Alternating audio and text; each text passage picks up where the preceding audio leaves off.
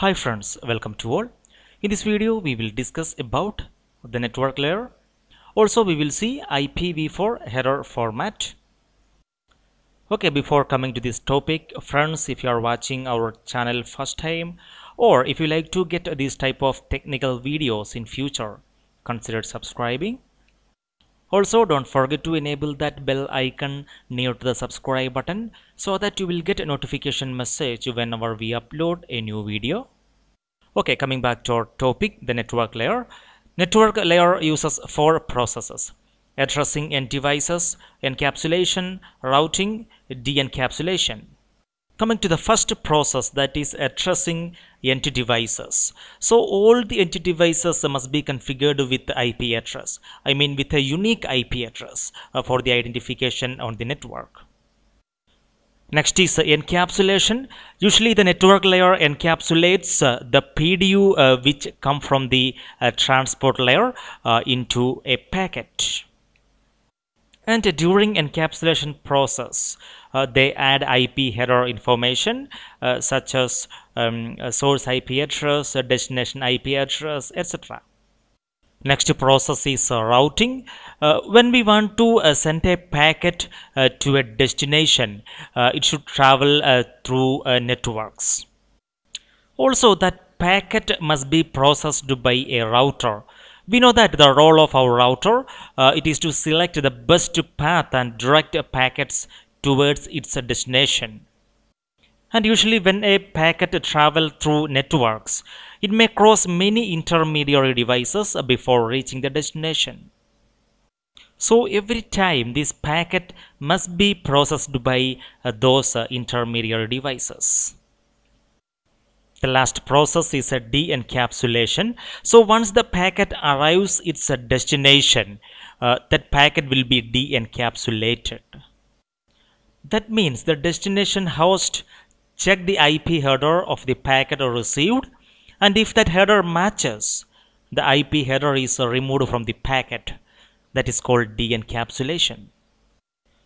Okay, now we will go to network layer protocol. Actually, there are many network layer protocols exist, but these are the only two network layer protocols that are commonly used in our network. They are IPv4 Internet Protocol version 4 and IPv6 Internet Protocol version 6. Anyways, we will discuss more about these network layer protocols IPv4 and IPv6 in future videos, so stay tuned. Now we will see the characteristics of IP. First one is IP is connectionless. No connection is established before data packets sent. Next is best effort. Packet delivery is not guaranteed as IP is unreliable. And third one is media independent. Data can carry through any medium such as copper, fiber or wireless. Right, now we will see IPv4 header format. Here we can see different fields. Version of 4 bits, header length of 4 bits, types of service of 8 bits, total length of 16 bits, identification of 16 bits, then a 3-bit flag 0, DF and MF, then 13 bits of a fragment offset, then a TTL of 8 bits, protocol 8 bits, header checksum 16 bits, then we have 32 bits each, source IP address, destination IP address, and finally options. Now we will see each field one by one. First of all, we will see version. 4-bit field that indicates the IP version used. It contains the value 4 in binary 0, 1, 0, 0. Next field is a header length. It is a 4-bit field. Header length contains the length of the IP header. Next is a types of service. Types of service field is used to determine the priority of each packet. It is used for a quality of service. Next field is a total length. Total length gives the total length of the datagram. It contains the size of data and header length. Next field is identification. It is a 16-bit field. It contains an identification number for fragmented IP datagram. This identification is useful for the reassembly of fragmented PDUs. Next we will see a 3-bit flag.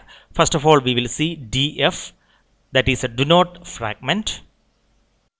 When a do not fragment bit set to 0, then allows devices to fragment the datagram if required. When do not fragment bit set to 1, then devices not allowed to fragment the datagram. Next is MF bit, that is a more fragment. When more fragment bit set to 0, then the datagram is the last fragment in the set. When more fragment bit set to 1, then more fragmented datagram are following. Now we will go to fragmented offset. Fragment offset is a 13-bit field. This field indicates the position of fragmented PDUs in the unfragmented datagram. Next field is a time to live. This field indicates the lifetime of a packet. The purpose of TTL is to prevent the packet from looping around forever in the network. Next field is protocol. This is a 8-bit field. The protocol field defines the type of data found in the data portion of the packet. Next is a header checksum. Header checksum is a 16-bit field. It checks and monitors communication errors of the header. Next is a source IPv4 address. It contains a 32-bit binary value that represents the source IPv4 address of the packet. The source IP address is always a unicast address. Next is a destination IP address.